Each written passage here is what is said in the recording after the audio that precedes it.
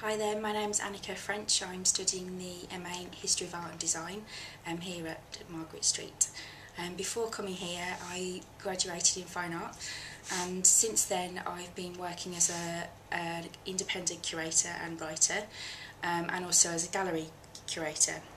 And I really wanted to develop skills and deepen skills in theory and critical writing, and really just broaden and deepen my knowledge in kind of various areas.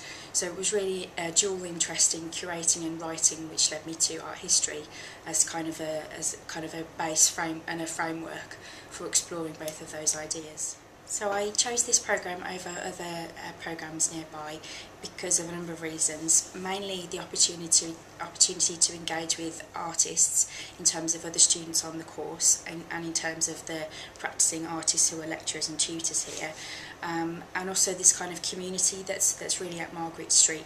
So I have the opportunity to mix with students who are studying philosophy and art, who are doing education and art, all kinds of different areas that all kind of really overlap and feed into my own interests. Being here, I've delivered some lectures to some groups of students here at Margaret Street and at the Barber Institute of Fine Arts at the University of Birmingham around the idea of the contemporary and what that might mean in terms of time and the art historical canon.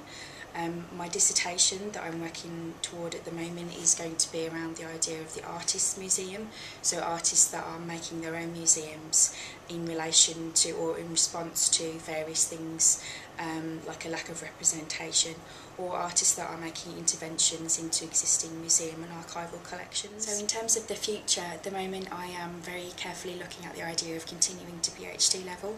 I also am really keen to continue my career as an independent curator and as a freelance writer and art critic.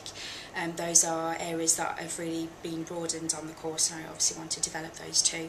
And also looking further into institutional curating as well. And I would thoroughly recommend the programme here at Margaret Street.